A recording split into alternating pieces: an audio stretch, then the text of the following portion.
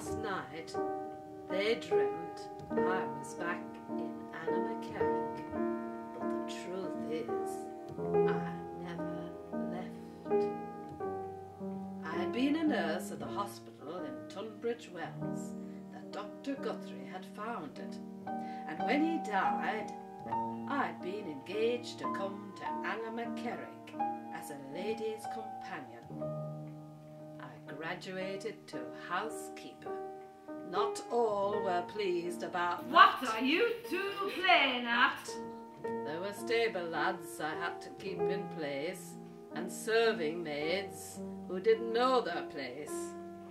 Luckily, I had my little dog. My faithful companion followed me everywhere. She protected me from them all. I couldn't have stayed without my scamp. It was I who did all the ordering for the house.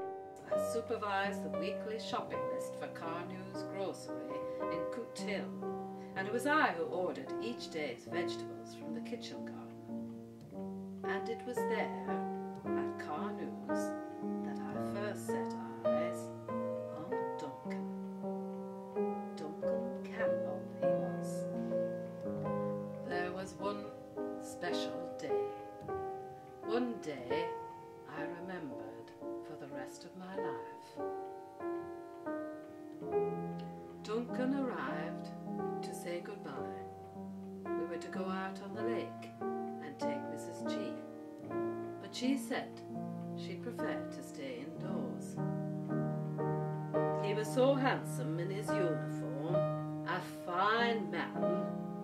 We stayed out almost till sunset. Duncan told me he had to leave for France. He promised me then, whatever happened, he would come back for me. He never did. I don't know why. That was the last time I saw Duncan Campbell. But I have searched for him every day and every night. There were stories, of course, and being Ireland, there were spiteful stories. There had been moments from time to time when I had been doubtful of him. Of course, there were rivals. All the girls liked him, and many of them threw themselves at him. There was one maidservant in particular, a cheeky young hussy. Not everybody was trustworthy, but I kept my eye on them all, and I've been watching them since.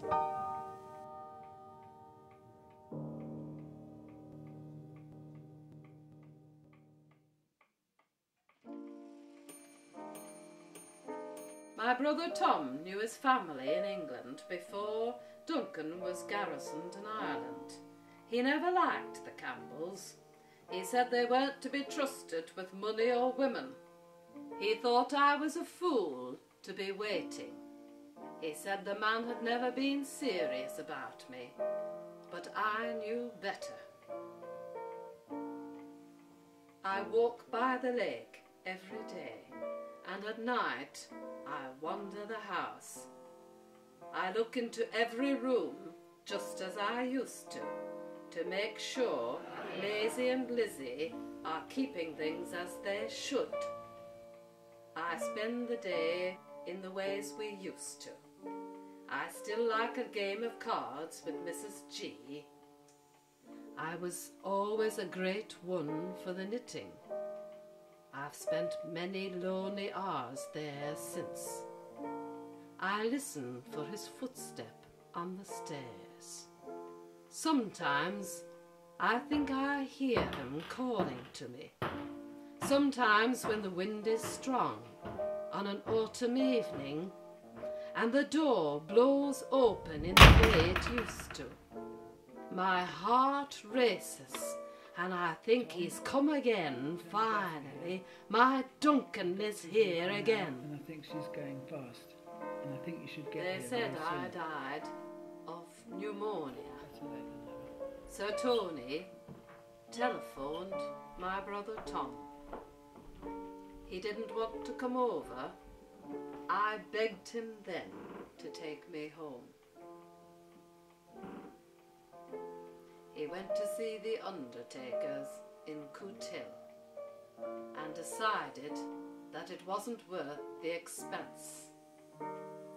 They had my body cremated. I begged him then to take my ashes home at least. But oh no, even that was too much for him. I implored him to take me home. Take me home, Tom, I said, take me home. He scattered my ashes in the garden, under the rose bush, and they're there to this day. And I am here still, waiting and watching at every window.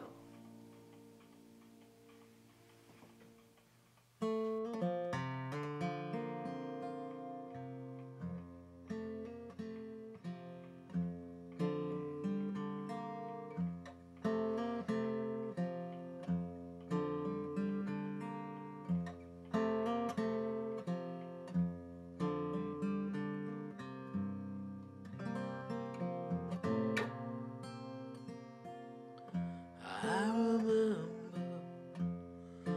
meeting you. Your eyes so true. Your beauty is art. I remember dancing close to you. Breathing air with you, my beating heart.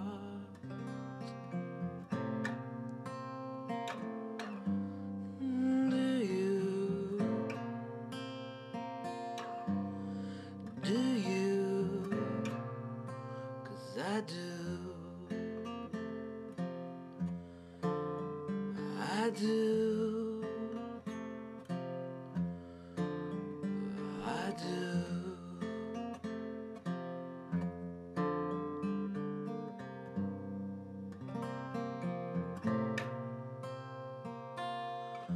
I remember walking home with you,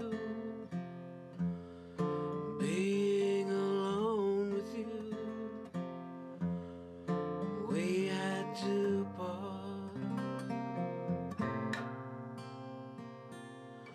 I remember going to war for you, missed a touch of you, heartbreaking hearts.